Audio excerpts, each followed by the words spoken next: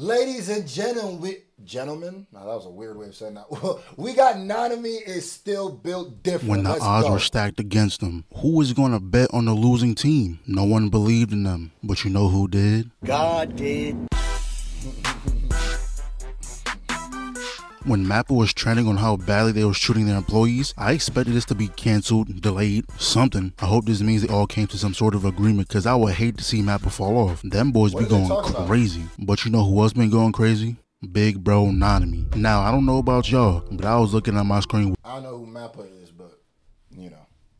With pure confusion. Why the fuck is bro on a beach in a full suit at that? He know it's too hot for all that shit. All of a sudden he pops back into reality and we see this dirty ass nigga just posted in the corner. Nah, he gotta be stream sniping because ain't no way he just knew Nanami was gonna be here. So he closes his eye and the second he opens it, the moment the Cursors saw that one of the founding fathers of the JJK jumpings put up on their block, they already knew what the plan was. But when they put out that piano type beat for his little monologue, and bro was talking about how he was exhausted, I knew what was gonna happen. Nanami's over here whooping ass, catching bodies left and right. They try to jump him. Going out like a straight G though. Going out like a straight G, R.I.P. Nanami. You know what time it is, bro. Yeah, bro. Don't worry, we spun for that nigga. We slid for Nanami. Yeah, don't worry. Homie slid for you. Don't ever worry. We got that nigga in the pack right now. Don't ever get it twisted, bro. Yeah, we throwing in the air for you, bro. We slid. Nigga slid. I said we, but you know what I mean.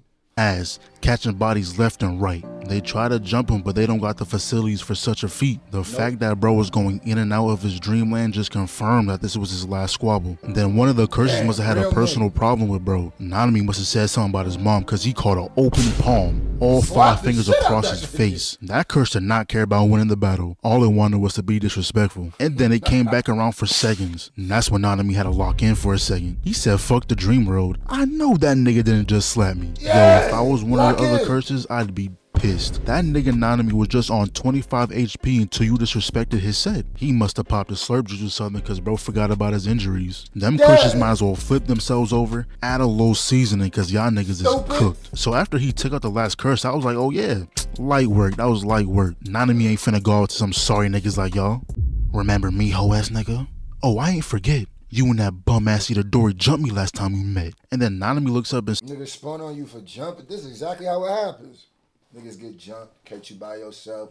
He a hoe though, cause he definitely snuck up behind you after you just got done fight. Damn near they tried to jump you. You know, you fought your way up out of there. This hoe ass nigga gonna sneak you, gonna pull up from the, really nigga. Oh, hey, nigga, I'm glad that nigga a pack, bro. I'm glad, bro. Was it Ghetto that did him? I'm glad, bro. We throw big, mojito in the air, whatever, nigga. Oh, I ain't forget. You and that bum ass Itadori jumped me last time we met. And then Nanami looks up and sees Hybra, however you say his name. But you can't tell me that this don't look like a damn Blue Lock character. So then Nanami was like, yo, Itadori, whoop this nigga ass for me.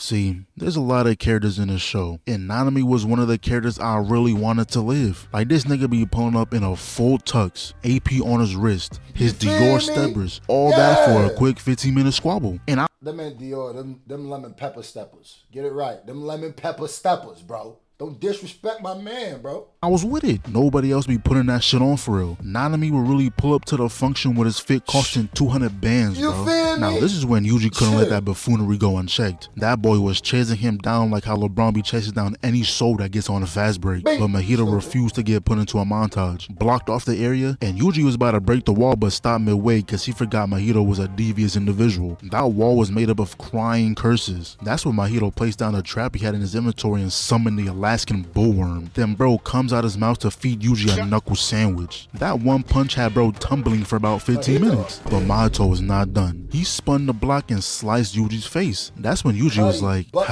how can you possibly mess with so many people's lives? Well, you see, I did all this for Candace. Who the fuck is Candace?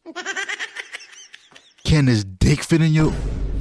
Yuji was fed up hearing all that bullshit come out of his mouth. But to make it even worse, Mahito brought back Junpei just to stab bro. Now after seeing Nanami die and Junpei get disrespected, I'm expecting... Nah, they disrespecting dead ops, bro. He disrespecting the dead homies, bro. Nah, we packed him up. Don't ever get it twisted. We smoked Big Mo. How do you pronounce his name? Mojito? Mojito? Whatever. We smoked Big Mo, nigga. All day, every day, nigga. And it's gas, nigga. And it's very gaseous, nigga. What you talking about, bro? I don't like this nigga.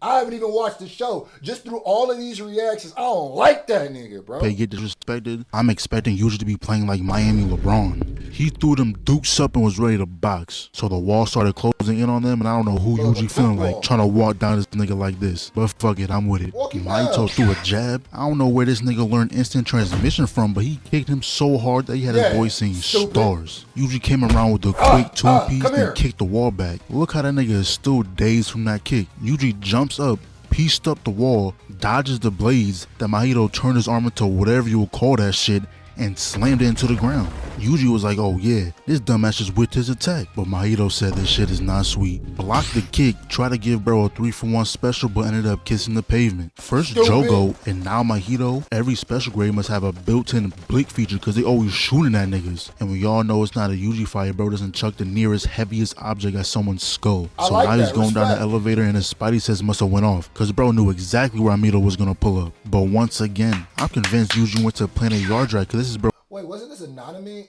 video? I swear, I thought it was weird when you started at his death. I thought it was going to be leading up to his death. What you should have called this is niggas slid for Nanami. That's what you should have called it. You feel me? Because Nanami is still built the... Is there another... There's probably a different video called Nanami's Built Different. It's probably the first half, right? Because I just realized it said still different. Oh, you think you future Metro Boomin? We still don't trust you? Oh, okay. Maybe I'm stupid. Maybe I'm ignorant. My bad. But I ain't gonna lie. This don't show Nanami being built different a little bit. But I was trying to see him in his prime, nigga. Mixing niggas. Show me the jumping. Show me when they jumped that nigga. But niggas slid, yeah.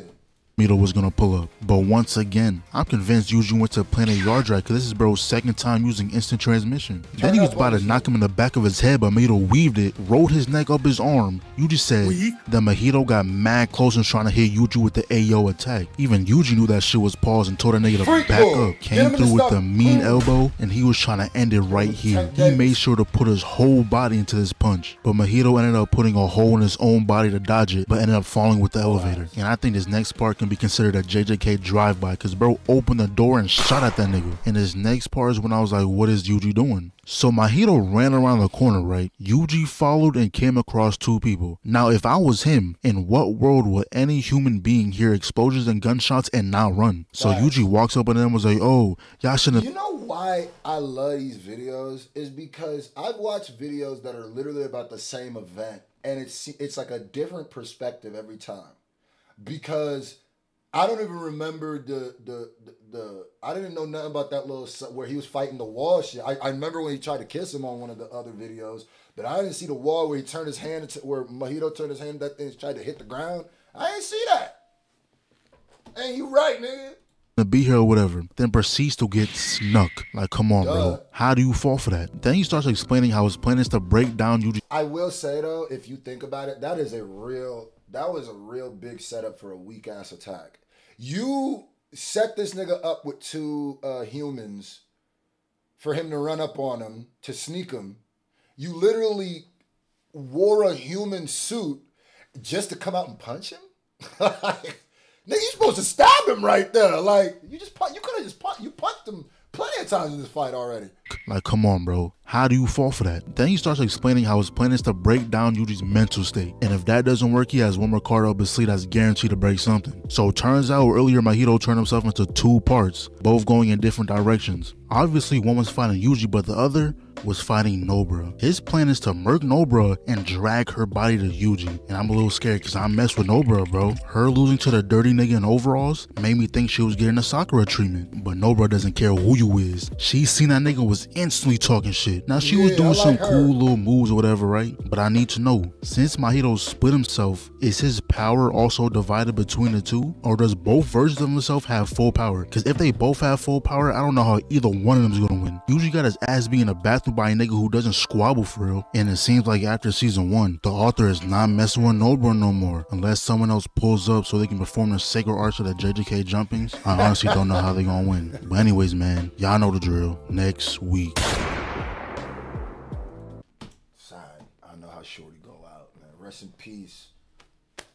Rest in peace to the guys, bro. Facts. Still smoking that mojito pack. Fuck that nigga, bro. On gang, bro.